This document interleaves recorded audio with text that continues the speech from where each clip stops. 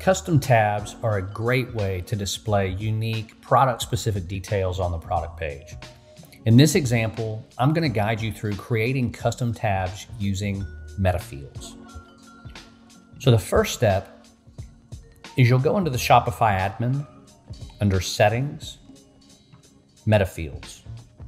And in this example, we're going to create two product definitions. And because these are tabs, the first definition will be for the tab title. We'll select a content type of text, and we'll use single line text for our title. For the second definition, we'll call this custom tab content. In this content type, we'll use text as well. However, I'm going to use multi-line text.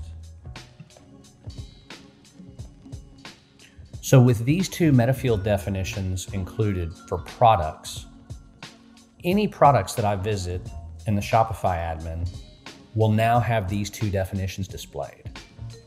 And so for this example, we're going to create a custom tab and we'll call it material.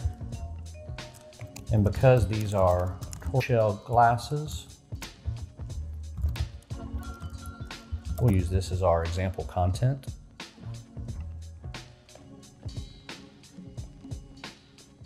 And then the last step is associating this content with the custom tab block in the theme editor. So here we are on the product page, and I'm going to go into the product section, and we're going to add a tab block.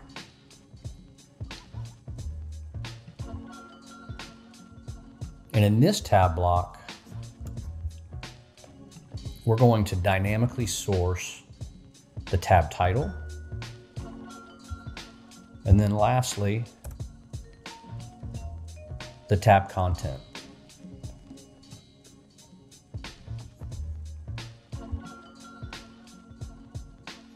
And here you see our custom material tab with the tab content.